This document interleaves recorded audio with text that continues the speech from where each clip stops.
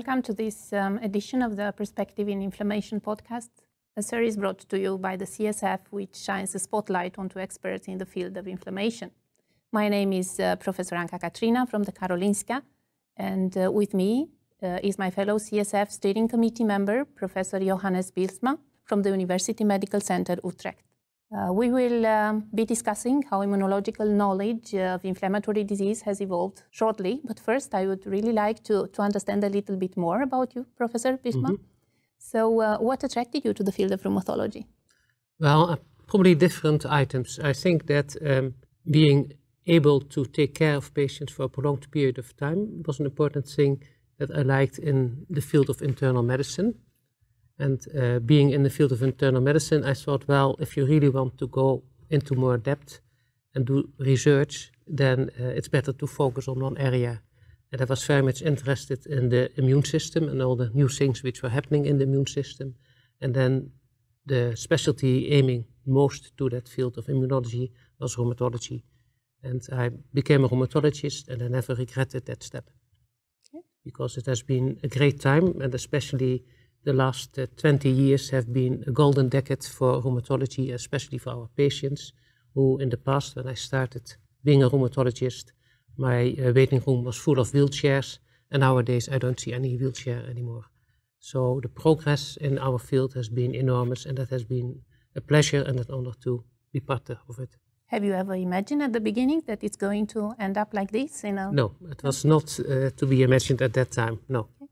And could you please tell us a little bit more about your center, which is based in Utrecht? Yeah, in Utrecht we have a very nice academic hospital, and we also have a very nice and a big children's hospital together with it.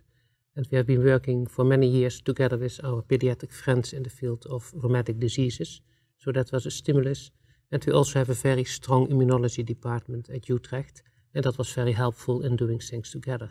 So we were able not only to do clinical studies, but also do a lot of basic research.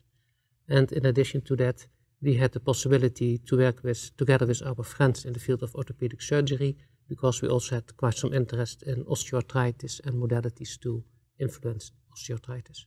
So a type of translational profile of yes, the type indeed. of research and the center. Yes, and that's really stimulating to do, yeah.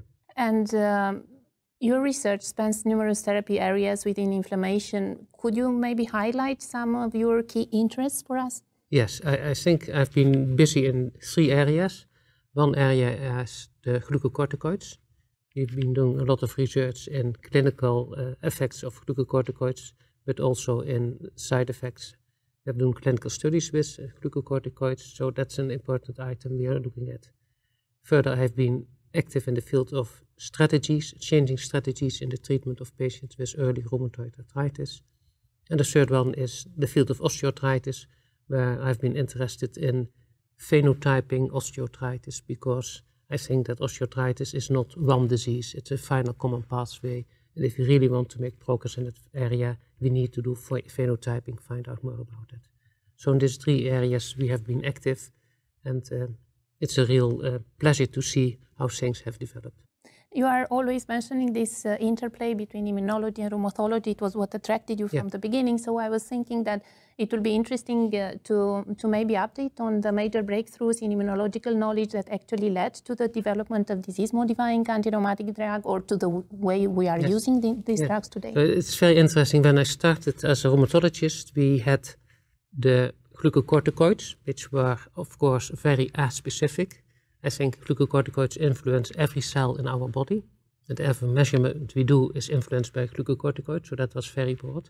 We had some specific treatment, which were completely empirical, gold for instance. But then there came a time that the knowledge how important the immune system was for the development of rheumatoid arthritis, that drugs like methotrexate came into the possibility to use, and then we have been able to do some studies finding out the clinical relevance of that. After that, the role of cytokines became more and more important. So the possibilities to influence specific cytokines came the further next step in the development of our treatment modalities. And then we have made big progress there, but then additional progress has been made by our knowledge about the signal transduction and the possibilities to interfere there, leading to the present targeted synthetic DMARDs. So you can see that there's a very nice in-between between the development of what we know about the immune system and rheumatoid arthritis and the possibilities we have to interfere. And if you're coming from very aspecific glucocorticoids to very specific targeted synthetic DMARDs, it's really showing the knowledge that has been increased by fundamental research. So translational research is the way to go forward. Absolutely, and also thinking now, how could this be taken further in terms that we started with the mechanism and then we developed these more specific therapies. How should we use these specific therapies in a better way in our patients? So going back a little bit to the mechanism, is that something that it's possible or feasible in the future? It must be possible because we still have an unmet need for patients that we cannot treat adequately. But also we have to think about two ways of development. One way is the strategies, and the other way is the specific treatment we are using. And I think we have learned a lot about strategies to treat to target, for instance. But that if you do that in the right way, you get a lot of improvement, perhaps more than having an additional cytokine inhibitor. And also it is very important the concept of having an early diagnosis and start the treatment straight away. So we have made a comparison between studies we did with tight control methotrexate plus or minus glucocorticoids versus tight control methotrexate with tocilizumab or without tocilizumab. And then you can see that if you give this treatment very early on, not in the first weeks, but after half a year, the outcome is quite the same. So it is very much related to the strategy you're using, perhaps more than the drugs. But that's especially in the patient with early rheumatoid arthritis. I think that especially for the established rheumatoid arthritis patients, we have to realize that it's a lifelong disease. The mean duration of the disease is 30 years or longer. And it's quite something if you're stable for 2 or 3 years on one kind of medication. But after that period of time, quite often there's less response and you need other medications. So there will be a continuous need to get further into the pathophysiology, to get further knowledge about our immune system, to add new drugs or new modalities to treat our patients. But if you will have to describe the principles then of treat to target, what are the most important things that one should remember when we are talking about treat to target?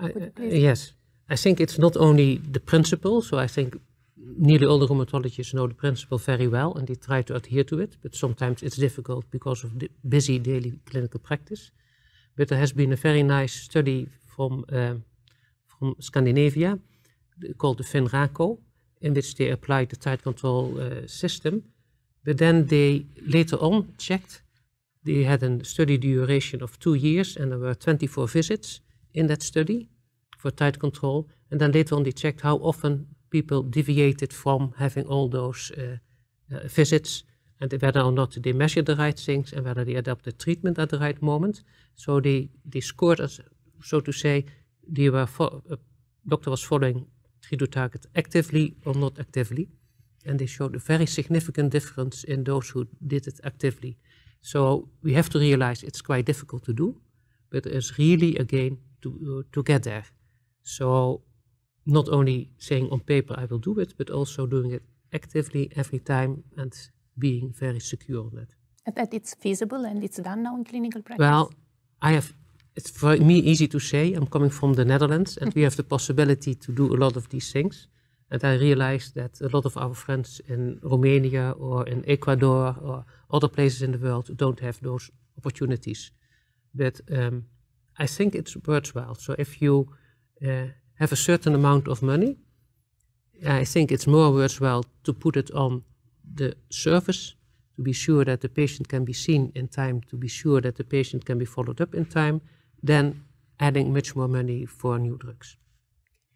But that depends on the area where you're living. Definitely. Yeah. And that takes us to maybe to the future and looking forward. And we are wondering what are the key upcoming developments that our listeners should be aware of in this field that you have touched upon today. Well, I try to make a bit of a link between your research and what we are doing.